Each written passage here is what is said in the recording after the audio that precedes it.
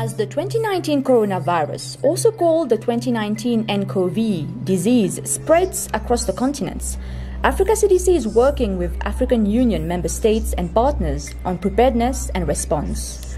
We are buying and distributing testing kits to laboratories in Africa, providing guidance to member states about how to prevent infections from spreading in communities and in hospitals in their countries.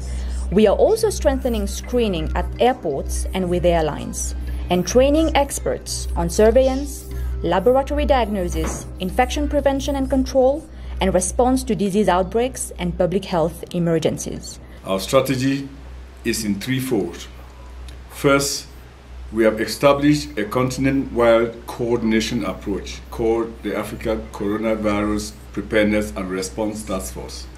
Second, we want to arm ourselves to be able to rapidly detect the virus should it appear anywhere in Africa. Thirdly, we need to be able to rapidly contain the virus once detected. Africa CDC, safeguarding the health of Africa.